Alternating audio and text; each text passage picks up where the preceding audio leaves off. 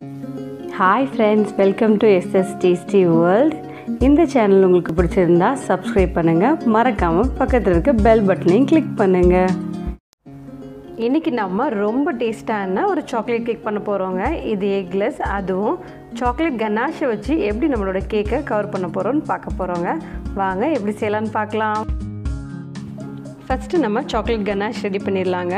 அதுக்காக இன்னைக்கு நான் 500 கிராம் டார்க் சாக்லேட் எடுத்திருக்கேன். இது வந்து கண்டிப்பாக ரூம் டெம்பரேச்சரில் தாங்க இருக்கணும், ஃப்ரிட்ஜில் வச்சு யூஸ் பண்ணாதீங்க. ஃப்ரிட்ஜிலேருந்து உங்கள் சாக்லேட் எடுத்து நீங்கள் மெல்ட் பண்ணிங்கன்னா அது மெல்ட் ஆகாது அவ்வளோ சீக்கிரத்தில். அதனால் ரூம் டெம்பரேச்சர்லேருந்து நீங்கள் மெல்ட் பண்ணணும்.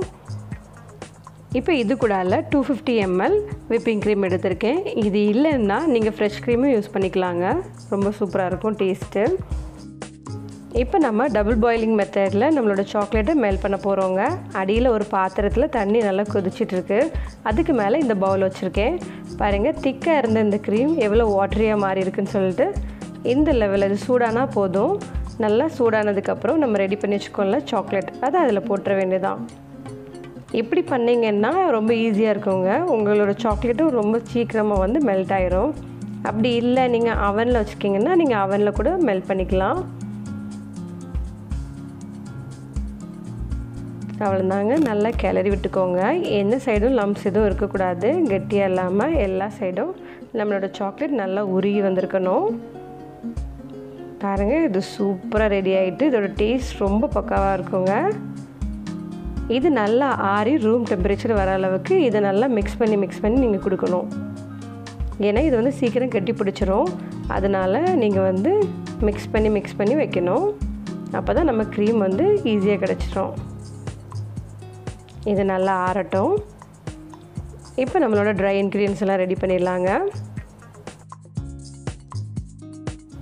1 கப் மைதா மாவு எடுத்துக்கோங்க. நான் எப்போவுமே யூஸ் பண்ணுறது 250 ml. இது கூட 1/4 கப் அளவு cocoa powder, 1 teaspoon baking powder, 1/2 teaspoon baking soda, இது எல்லாத்தையும் சேர்த்து நல்லா அரைச்சி எடுத்துடலாங்க. நீங்கள் எவ்வளோ தூரம் இது நீங்கள் வந்து ஒரு 2-3 டைம்ஸ் அரைச்சாலும் போதும். ரொம்ப வந்து சாஃப்டாக நம்ம கேக் கிடைக்கும். அரிக்கிறது ரொம்ப இம்பார்ட்டண்ட். அதனால தான் நான் சின்ன அரிப்பு வச்சு யூஸ் பண்ணிகிட்ருக்கேன். இப்போ நம்ம ரெடி பண்ணி வச்சுக்கோங்களேன், இந்த மாவை நல்லா மிக்ஸ் பண்ணிக்கலாம். நல்லா கிளறி விட்டுக்கோங்க. எல்லா இடமும் நல்லா கிளியராக மிக்ஸ் ஆகணும். இப்போ இது நல்லா மிக்ஸ் ஆகிட்டு இந்த மில்லில் நம்மளோட சாக்லேட்டை பார்த்துடலாம். நம்மளோட கனாஷை மறுபடியும் ஒருக்கா நல்லா கிளறி விட்டுக்கோங்க. இது நல்லா ஆறணுங்க, அதனால் நல்லா கிளறி விட்டுக்கோங்க. இன்றைக்கி நம்ம எக்லெஸ் கேக் பண்ண போகிறோங்க. அதுக்காக ஃபஸ்ட்டு 1/4 கப் அளவு கண்டென்ஸ் மில்க், 1/2 கப் அளவு ஆயில், 1 கப் அளவு பவுடர் பண்ண சுகர், இது எல்லாத்தையும் நல்லா மிக்ஸ் பண்ணி அடிச்சுக்கலாம். இது கூட 1 கப் அளவு பால், இது காய்ச்சி ஆற வச்ச பாலுங்க. இதை நல்லா அடித்து எடுத்துக்கோங்க. இப்போ இது ரெடி ஆகிட்டு இப்போ நம்ம இதை மாவு கூட கொஞ்சம் கொஞ்சமாக சேர்த்து மிக்ஸ் பண்ண ஆரம்பிச்சிடலாம். கொஞ்சம் கொஞ்சமாக சேர்த்து நல்லா மிக்ஸ் பண்ணி எடுங்க. பொதுவாகவே சாக்லேட் கேக்னால் எல்லாருக்கும் ரொம்ப பிடிக்குங்க. அதுவும் இது நம்ம எக்லெஸ் கேக் பண்ணுறோம், அது ரொம்ப டேஸ்ட்டாக இருக்குங்க. கண்டிப்பாக ட்ரை பண்ணி பாருங்கள். ஈவன் நீங்கள் இதில் கண்டென்ஸ் மில்க் பதிலாட்டு கர்ட் கூட போட்டு ரெடி பண்ணிக்கலாம். இப்போ இது கூட 1/2 கப் அளவு பால் கொஞ்சம் கொஞ்சமாக சேர்த்து நல்லா மிக்ஸ் பண்ணி கேக்கோட பேட்டருக்கு ஏற்ற மாதிரி நீங்கள் கொண்டு வரணும். பாருங்கள், நம்ம பேட்டர் ரெடி ஆகிட்டு. பாருங்கள், நான் கேக் டின் ரெடி பண்ணி வச்சுருக்கேன். கொஞ்சம் சன்ஃப்ளவர் ஆயில் எல்லா இடமும் சுற்றி ஸ்ப்ரெட் பண்ணி அதை சுற்றியும் பட்டர் பேப்பர் ப்ளேஸ் பண்ணியிருக்கேன். இதில் நம்ம பேட்டர் ஊற்றி நல்லா டேப் பண்ணிக்கலாம். இன்றைக்கி நம்ம கன்வெக்ஷன் அவனில் பேக் பண்ணியிருக்கோங்க. இது கிட்டத்தட்ட 120 டிகிரி செல்சியஸில் 45 மினிட்ஸ் ஆச்சு பேக் ஆகிறதுக்காக.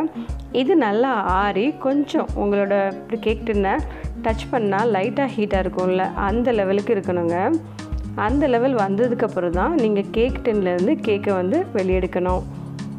அதையும் மீறி நீங்கள் அதிகமாக நேரத்தில் நீங்கள் கேக் டின்குள்ளே நம்ம கேக் இருந்துச்சுன்னா கேக் பார்த்திங்கன்னா கீழெல்லாம் ஒரு மாதிரி வேர்த்து போய் கொஞ்சம் சொதன்னு இருக்கும். அதனால் கரெக்டாக கேக் டின் ஹீட் ஆனோன்னா உங்கள் கேக்கை வெளியே எடுத்துருங்க. நான் உங்களுக்கு காமிக்கிறேன். பாருங்கள், இந்த கேக் எவ்வளோ சாஃப்டாக இருக்குங்க. நம்மளோட கேக் எவ்வளோ சாஃப்டாக இருக்குதுன்னு பார்த்தீங்களா? டேஸ்ட்டும் ரொம்ப பக்காவாக இருக்கும். இப்போ நம்ம க்ரீமை பார்த்துடலாம். பாருங்கள், இது நல்லா உருகி ரூம் டெம்பரேச்சருக்கு வந்துட்டுங்க. இந்த டைமில் ஒரு ஏர் டைட்டான ஒரு பாக்ஸ்குள்ளே போட்டு நல்லா க்ளோஸ் பண்ணி வச்சிடலாம். இது ரூம் டெம்பரேச்சரில் கிட்டத்தட்ட ஒரு 5 hours இருக்கணுங்க. அப்போ தான் நமக்கு நல்லா செட் ஆகி கிடைக்கும்.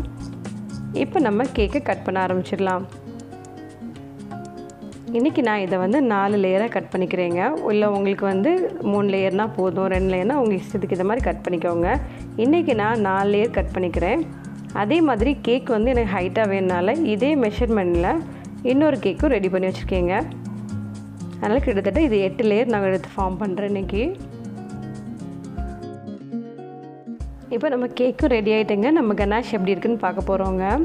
பாருங்கள், இப்படி கமத்துனாலும் கீழே விழக்கூடாது, அந்த லெவலில் இருக்கணும். இப்போ இது சூப்பராக ரெடி ஆகிட்டு இப்போ நம்ம ஃப்ராஸ்டிங் பண்ண ஸ்டார்ட் பண்ணலாம்.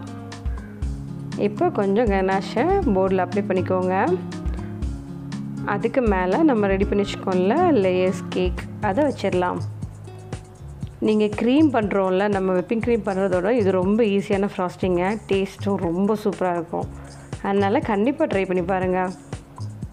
இப்போ நம்ம சுகர் சிரப் வச்சிடலாம். இது 1 கப் அளவு தண்ணிக்கு 1 கப் அளவு சுகர். இந்த மெஷர்மெண்ட்டில் இருந்தால் தான் உங்கள் கேக் டேஸ்ட்டாக இருக்கும். இது கூட நம்ம கொஞ்சம் நியூட்ரலாக வச்சிடலாங்க. இது உங்களோட சாய்ஸ். இதுக்கு பதிலாக நீங்கள் கொஞ்சம் மில்க் சாக்லேட் வைக்கிறீங்கன்னா வைங்க, உங்களோட இஷ்டத்துக்கு ஏற்ற மாதிரி. ஏன்னா இது இன்னும் ஓவரான ஒரு டேஸ்ட்டை கொடுக்கும். இதுக்கு மேலே நம்ம ரெடி பண்ணி வச்சுருக்கோம்ல கனாஷ், அதை அப்ளை பண்ணிடலாம். அப்ளை பண்ணி எல்லா இடமும் ஸ்ப்ரெட் பண்ணுங்கள். இப்படியே உங்களுக்கு மீதி இருக்கக்கூடிய எல்லா லேயரையும் நீங்கள் ஃபினிஷ் பண்ணணும். பாருங்கள், இது ரொம்ப கரெக்டான லெவலில் இருக்குங்க. நம்மளோட கனாஷ் ரொம்ப கட்டியாகவும் இல்லை, ரொம்ப லிக்விடாகவும் இல்லாமல் கரெக்டாக இருக்குது. ஈஸியாக உங்களால் ஃப்ராஸ்டிங் பண்ண முடியும். இல்லை கொஞ்சம் ஏதாவது இடத்துல கட்டியாகிட்டு ரொம்ப கட்டியாகிட்டு எனக்கு இது யூஸ் பண்ண முடியல, நீங்கள் ரொம்ப நேரம் வச்சிட்டிங்கன்னா ஒன்றும் பிரச்சனை இல்லை. அப்படியே என்ன பண்ணுங்கன்னா கீழே மறுபடியும் லைட்டாக, ரொம்ப லைட்டாக கொஞ்சம் பாயில் பண்ணுங்கள். டபுள் பாயிலிங்கில் லைட்டாக உருக வைங்க. அப்போ உங்களுக்கு கிடச்சிடும். அதுக்கப்புறம் அது நல்லா ஆறுனதுக்கப்புறம் மறுபடியும் நீங்கள் ஃப்ராஸ்டிங் பண்ண ஸ்டார்ட் பண்ணலாம். இந்த கேக் பார்த்திங்கன்னா டேஸ்ட் ரொம்ப டேஸ்ட்டாக இருக்கும். அதே நேரம் ஸ்வீட்னஸும் ஓவராக இருக்காது. ஏன்னா நம்ம டார்க் சாக்லேட் யூஸ் பண்ணுறதுனால ஸ்வீட்டோட லெவல் ரொம்ப கரெக்டாக இருக்கும். அதனால் டார்க் சாக்லேட் யூஸ் பண்ணுங்கள், டேஸ்ட் நல்லாயிருக்கும் மில்க் சாக்லேட்டோடவும். ஹைட் செக் பண்ணிக்கோங்க கரெக்டான லெவலாக இருக்கான்னு சொல்லிட்டு. அதே மாதிரி உங்கள் கனாஷை கேக் மேலே வச்சுட்டு நீங்கள் ஸ்ப்ரெட் பண்ணக்கூடிய டைமில் கேக்கும் கனாஷும் ரொம்ப ஒட்டி பிடிக்குது, அந்த மாதிரி ஏதாவது ப்ராப்ளம் உங்களுக்கு இருந்துச்சுன்னா நீங்கள் பக்கத்தில் ஹாட் வாட்டர் வச்சுக்கோங்க. அதில் உங்களோட நைஃபை ரொம்ப சூடாக இருக்கணும், முக்கிக்கிட்டு நீங்கள் ஸ்ப்ரெட் பண்ணிங்கன்னா ரொம்ப ஈஸியாக உங்களுக்கு கிடச்சிருங்க. நான் அதை உங்களுக்கு காமிக்கிறேன்.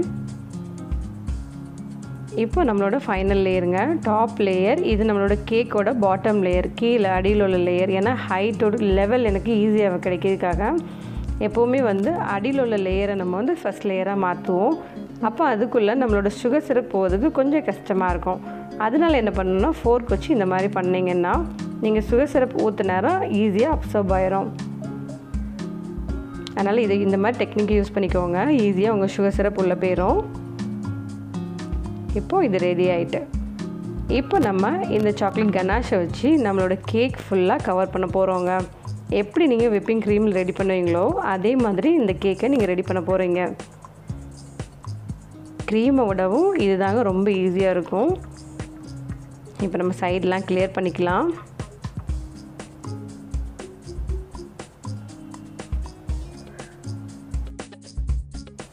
அவ்வளோதாங்க. இப்போ நம்ம கேக் மேலே நம்மளோட கனாஷை வச்சுட்டோம். இப்படி சுற்றியும் எல்லா இடமும் ஸ்ப்ரெட் பண்ண போகிறோம். ஃபஸ்ட்டு கனாஷை வச்சு எல்லா இடமும் சுற்றி நல்லா கவர் ஆகணுங்க. அதனால் நல்லா க்ரம் கோட் முடிங்க. க்ரம் கோட் முடித்ததுக்கப்புறம் தான் மெயின் கோட்டிங் கொடுக்கணும். இன்றைக்கி நான் க்ரம் கோட்டோடையும் முடிச்சிட்டேங்க. ஏன்னா ஓவர் ஸ்வீட்னஸ் வேணான்னு சொன்னனால நான் நார்மலாக க்ரம் கோட்டோடய ஸ்டாப் பண்ணிட்டேன். நீங்கள் க்ரம் கோட் முடித்து ஒரு 30 minutes ஃப்ரிட்ஜில் வச்சதுக்கப்புறம் மறுபடியும் எடுத்து மெயின் கோட்டிங் கொடுக்கணும்.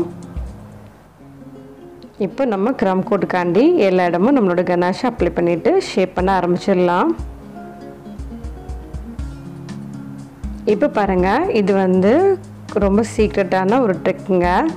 நம்மளோட லெவல் ஈஸியாக ஷேப் கிடைக்கிறதுக்காக நல்ல சூடான ஒரு வாட்டருக்குள்ளே இந்த மாதிரி நம்மளோட நைஃபை உள்ளே முக்கி எடுத்துகிட்டு இப்படி நீங்கள் பண்ணிங்கன்னா கிளியராக அழகாக ஷைனியாக நம்மளோட கனாஷ் ரெடி ஆயிரும்.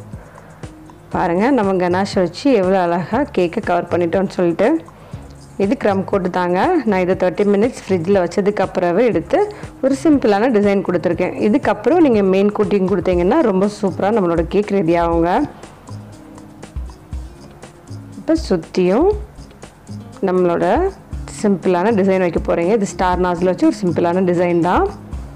அதே மாதிரி கீழேயும் டிசைன் வந்து உங்களோட விருப்பத்துக்கு ஏற்ற மாதிரி வச்சுக்கோங்க. நீங்கள் ஏதாவது ஃபாண்டன் ஃப்ளார் ரெடி பண்ணி வைக்கிறதா இருந்தால் அந்த மாதிரி வச்சுக்கோங்க.